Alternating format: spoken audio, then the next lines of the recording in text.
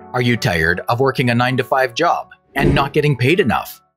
In this video, we will explain these side hustles. Hey guys, Alston here. I am actually going to try something brand new. I saw a video by Marcus Campbell where a guy did very well for himself, where he simply reacted to videos, and that got me to thinking, and that got me inspired to try reaction videos. Now, you guys like the I Tried It series, and if this is something that you're interested in, we are going to add in a new series to this channel called Reaction. So what we're going to do is we're simply going to react to this video. I'm going to pause it and just give you my thoughts on the 5 side hustles to start in 2023. My name's Alston Godbolt with alstongodbolt.com. I create content to actually help you make money online and not just to put money into my own pockets. And if you want to be added to this globe, simply reply or comment down below with your city, state, province, country, and I'll get you pinned. So as I mentioned, what we're going to do is we're going to simply just react to this video, and I'm going to input my thoughts where I feel necessary. I'm going to tell you if it's good, it's bad, if this makes sense, or if it doesn't. Before we get going, can we give credit to this YouTube channel? This YouTube channel only has less than 2,000 subscribers, but this video has over 100,000 views. So this should be proof positive that anybody can get started on YouTube. Also, question for you. Do you think this is an AI channel? So an AI person did all of this? Or do you think this is a YouTube automation channel where the content creator hired a team of people? I'll tell you my thoughts at the end of this video, but let me know in the comment section what you think. Is this an AI channel where they've got a fake voiceover? They just went over to a website like Pictory and had all of this put together? Or do you think this is a YouTube automation channel? I'll tell you what I think. Hustles that can make you a serious amount of money that could potentially replace your income. It can even lead you to quit your job. Take a holiday in Italy you always wanted. I wonder why he picked Italy. Now, usually with these videos, oftentimes they are spun content from someone else's transcript. And so if I found out that my video was spun and did 127,000 views, I'd be frustrated with myself. But you know, it is what it is in the world of YouTube. Or have the free time to spend with your loved ones. Before we begin, please subscribe to our... Oh, I should let you guys know, I have added a form in the bottom of my links that if you want to add in a video that you want me to do a reaction to, or if you want me to try the side hustle, there's a form that you can actually input the YouTube channel and your name. It's a more streamlined, it's a more efficient thing, and I don't have to kind of like jump through hoops. But if you see a video out there that you want me to react to or you want me to try as far as the side hustle, input that video information in the form. It's a Google Doc. I'm not even gonna like collect it. I'm not gonna try and mark it to you. Input that information, and I'll actually give you a shout out at the beginning of the video. To our channel to support our videos. Let's start with the most obvious one, freelancing. So guys, what's gonna happen is these videos are probably gonna be like 3 hours long because I'm gonna stop it and I just simply like to talk about it. I had a guy jump on my live stream yesterday and say, he is dead broke. He's on the verge of homelessness. What should he do?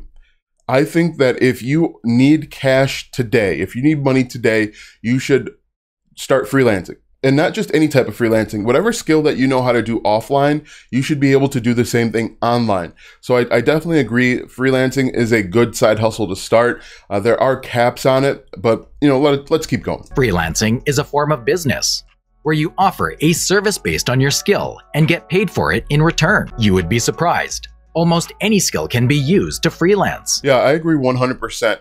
Like I said, if you know how to do something, anything, people say, well, I have no skill. Well, if you've made it to your age, you've acquired some sort of skill.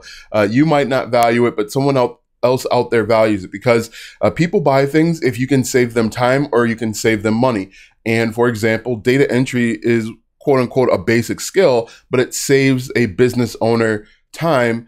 Therefore, they're willing to give them their money. So to post... I think I just jumped ahead. This is obviously my first Tried It series, so things aren't going to be as smooth as we'd like. Can be used to freelance. Do you know any other language than English? Translate documents, video games, videos, and transcripts. So one thing that I really like is he's talking about freelancing, but you could start a YouTube channel just teaching people how to say different languages in different languages. So how to say hello in Spanish. That's a huge thing. I have people from all around the world, as you can see on my globe here.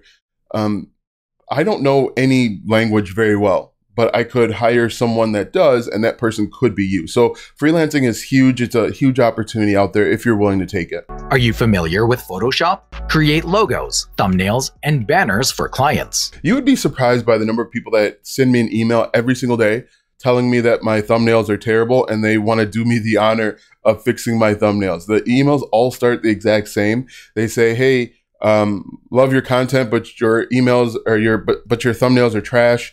I want to increase your thumbnails so that you can get more visibility, so that you can be seen by the right people. And then I always wonder, how do they know that my thumbnails are trash? A, they saw the video.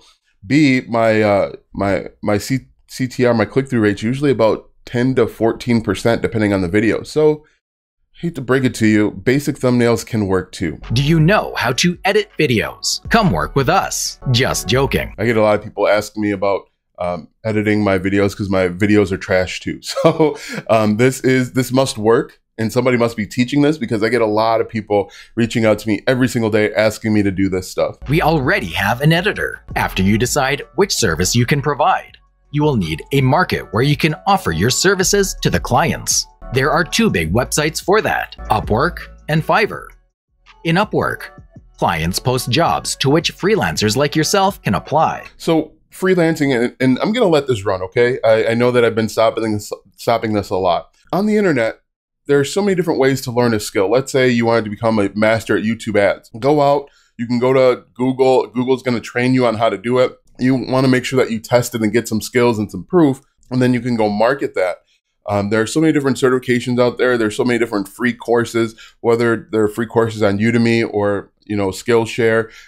Really, if you really want to learn a skill, if you want it bad enough, you'll figure out a way to do it, and then you'll figure out a way to get paid for it. If you apply to the jobs and the client considers your application worthy, you will get called for an interview. If you can convince the client to hire you, bam, you go. And I do recommend that you reach out to people via YouTube.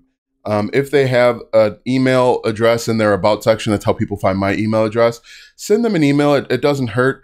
This is a little bit of the spray and pray method, but it's a more direct way. It's a better way than waiting for people to come to you on Fiverr. At least you're being proactive and you're trying to go out and get the client instead of waiting for people to come to you. If you're aggressive, you go out and take the money. Not take the money in a bad way, take the money in a good way. You can be successful online. You got your first freelancing job. Try your best. In Fiverr, the hiring process is the opposite of Upwork. Instead of applying to jobs posted by clients, you create your gig or service. You can specify how much you charge for different kinds of services, and the clients will bring you the work. Now, it helps that if you have a more specialized or technical skill over on Fiverr, simply because it's really competitive.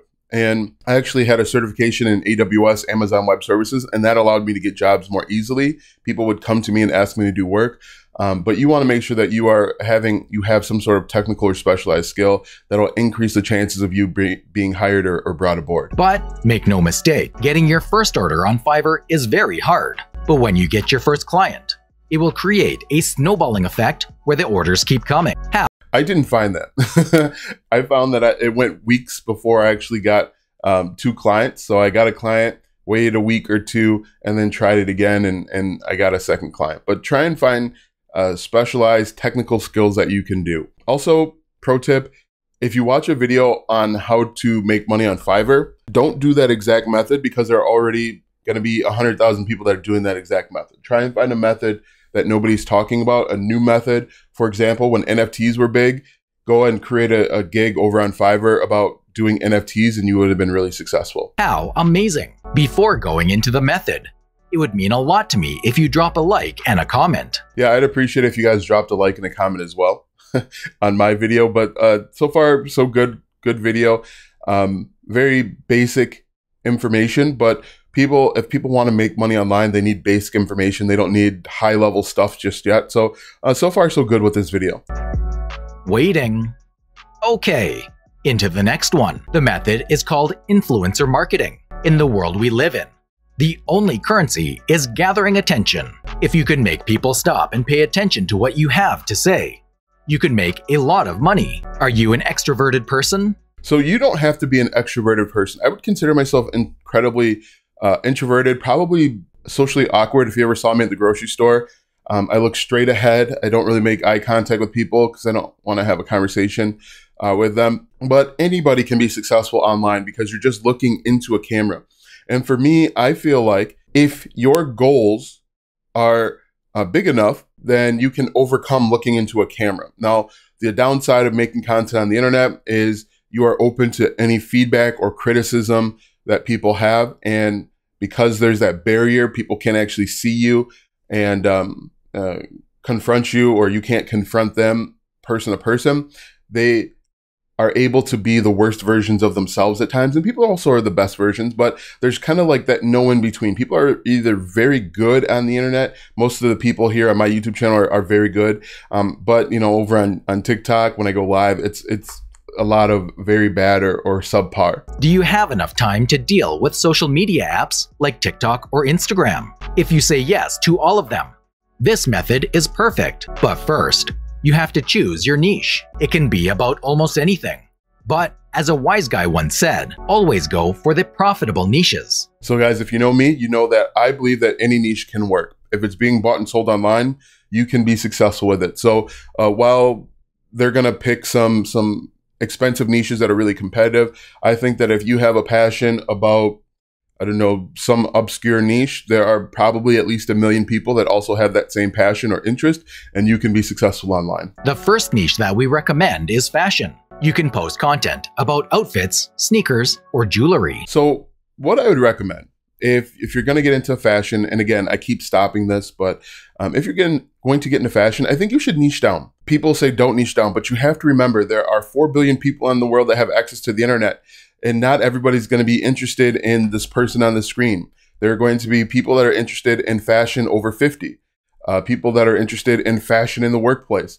I believe that if you niche down and you create fashion for the workplace, or, new trending fashion, something like that, you could be incredibly successful and you could get in front of millions of people. In my opinion, it's always important to niche down, try and find a subsection, because if you're talking to everybody, really, you're not talking to anybody. If you can connect with your audience in this niche, you could make a lot of money. The monetization in this niche could be selling merch or promoting brands. But if you're serious about it, you can start your own clothing business. I wouldn't recommend your own clothing business in the very beginning.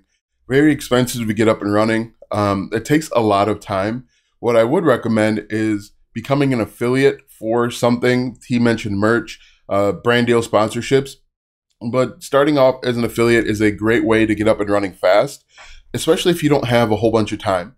Let's say you work a 9 to 5 and you want to get into the fashion niche, how much time would it actually take you to create a clothing brand? Think about that. That's a full-time job. You got to find suppliers. You got to pick colors. You got to pick like swatches and all that weird stuff that comes with fashion. I'm not a fashion guru by any stretch of the imagination, but think about all the time that it would take to launch a fashion boutique versus going out and partnering with someone that already has the stuff set up. You just recommend them and then you can make money. Like Target, for example, you could be an affiliate for Target. Remember, it is easier to sell anything if you already have the right audience. The second niche we recommend is animals. If you have a friend with fur, your content can be about your pet. So what I would do here is I would actually niche down and talk about individual pet breeds.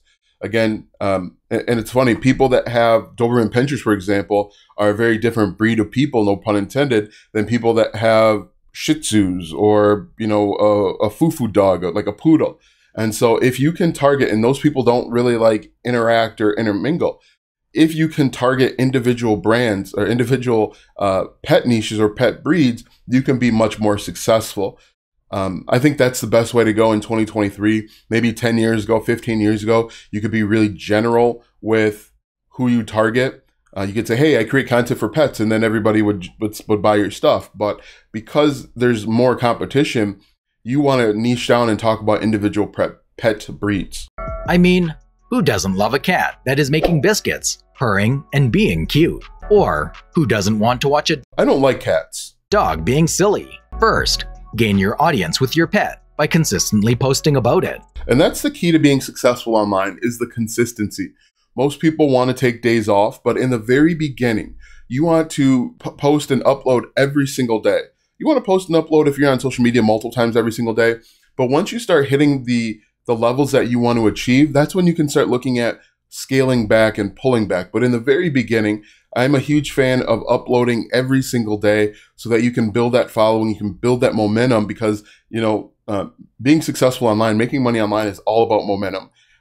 If you have momentum, you feel like money is literally falling out of the sky.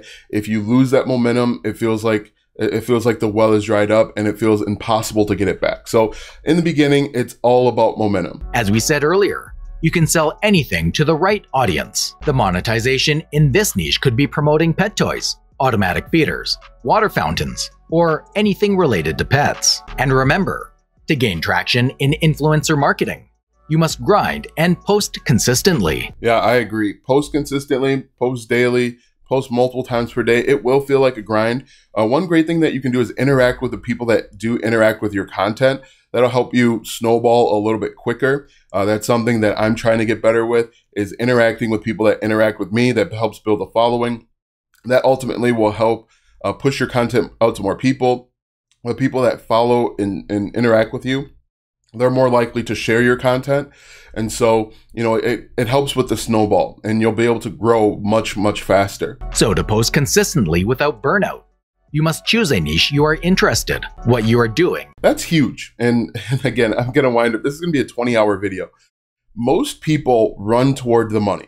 Okay, I'm going to post in health, wealth, relationships, or technology because that's where all the money is. But they get burnt out because they're not truly passionate in health, wealth, relationships, or technology. They're passionate in, their kids. They're passionate in homeschooling and regular things that, quote unquote, don't make money. But if people are buying stuff online, it makes money.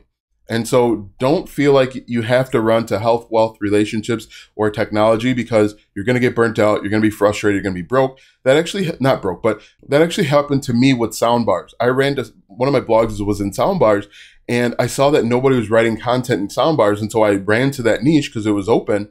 I wrote 10 blog posts and I was burnt out. I was completely tired of it. I hated writing about soundbars. And so I just stopped. It still gets a lot of traffic. I still earn affiliate commissions from that blog, but it's the well is kind of dried up there. Is essentially creating your brand.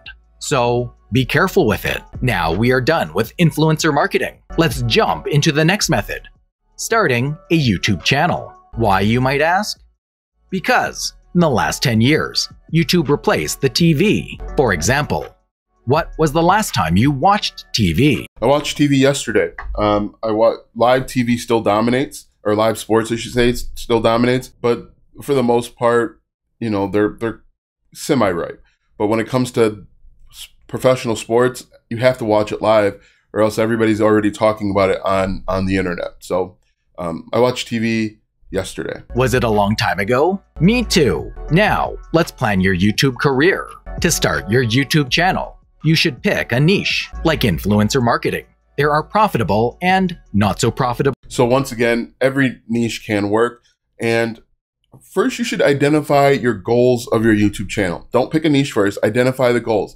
If your goal is to make money, which ultimately it should be if you're looking to start a side hustle, think about the monetization avenues that you could venture down, okay? So picking a niche is great. But if your plan is to monetize, I would say, okay, I want to monetize my channel. Now let's pick a niche and let's figure out all of the different monetization strategies. I want to make 10K per month with my YouTube channel. And I need to know that I want to do a mix of affiliate marketing and the YouTube partner program and selling merchandise and all that stuff. I think that's almost more important than just picking a niche and going from there. And again, any niche can work. If you're into knitting, if you're into whatever, there's 1,000 people out there that are interested in as well. And you really only need 1,000 to maybe 5,000 people to be really successful online, especially if you're selling a $100 product. What's 1,000 times, what's 5,000 times 100? We'll do the math real quick, because as you guys know from my channel, I am not a math guy.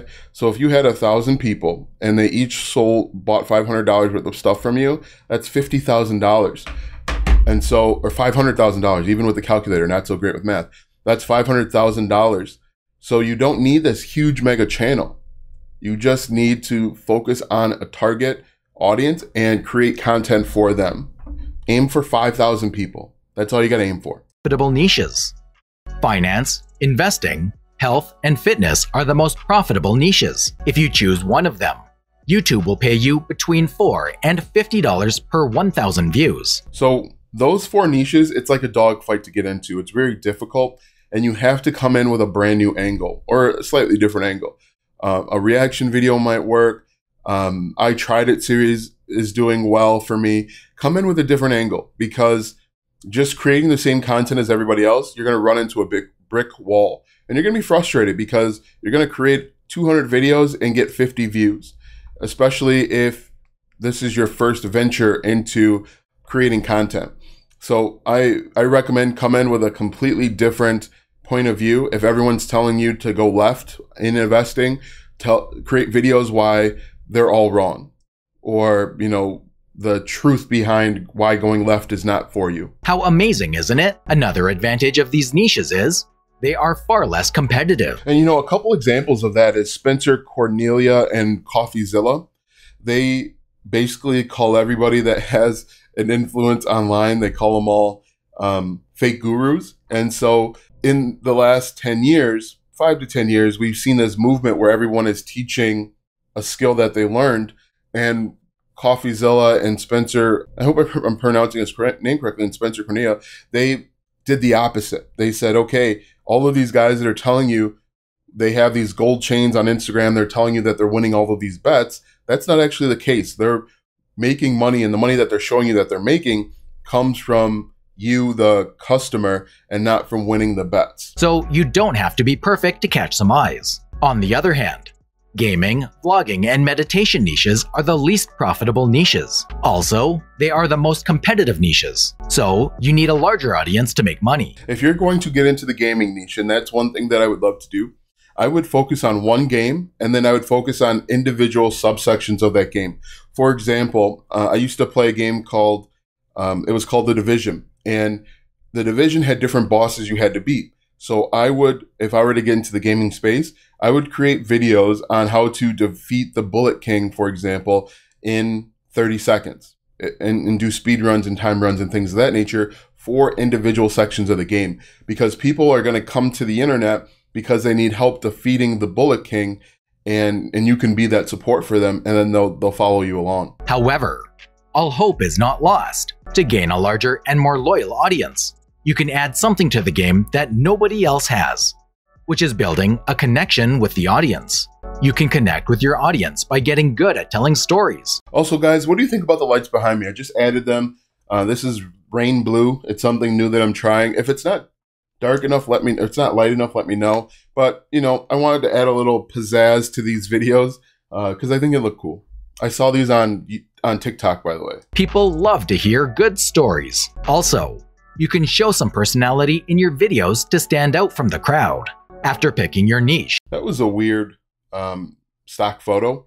So in these videos, and in my opinion, this is probably a YouTube automation channel, they grabbed stock videos, stock photos from a website like Pexels and Unsplash and Pixelbay.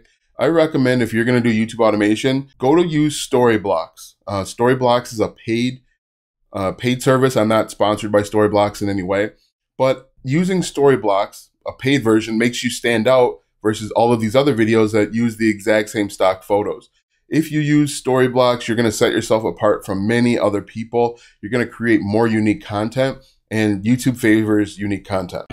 You need to invest some money in a good quality microphone. Nobody likes to hear buzzy sounds from a broken microphone. After recording your videos, you need to edit them. We recommend you edit your videos by yourself in the beginning. After you make some money with the videos, you can hire a video editor to make your videos perfect. I should hire a video editor. That's one of the emails that I get all the time, that my videos aren't engaging enough. I should hire a video editor. That's something to think about. And remember, consistency is key anywhere in life. And that's why most people fail with YouTube and with affiliate marketing and anything in general. They upload 5 pieces of content and then they expect money to come raining down on them, fall from the sky. when in reality, it takes consistency over a decent period of time to start seeing measurable results. And measurable results should be your first view, your first comment, your first like, your first dislike. Those are measurable results. Expecting to create 10 YouTube videos and money to just happen is unrealistic and it's unfair to you. So make sure that you have real measurable results. My first view, my first subscriber, my first 10 subscribers, my first email opt-in. Make sure that you have those and you'll be much more successful and it'll give you the motivation to keep going. A YouTuber is not an exception. You need to put in some money and effort to succeed. You can start YouTube for free with what you have. You don't absolutely need to spend money. Your camera's audio and video is good enough in the beginning. I don't want you to spend money that you don't have. But when you make it once, you can change your life forever. That's it for today, folks. All right, so that's about it. Again, credit to this video for having 1.56 thousand subscribers, but this video has over 156,000 views in just 6 days. That's incredible. Now that you know the 5 side hustles, go ahead and click the first link in the description and get free affiliate marketing planners. Those planners are going to help you plan and organize your affiliate marketing business so that you can make more money online. Click the first link in the description or go to austingodbolt.com/start for those free planners. Watch this video next because YouTube says it's going to help you grow your online business.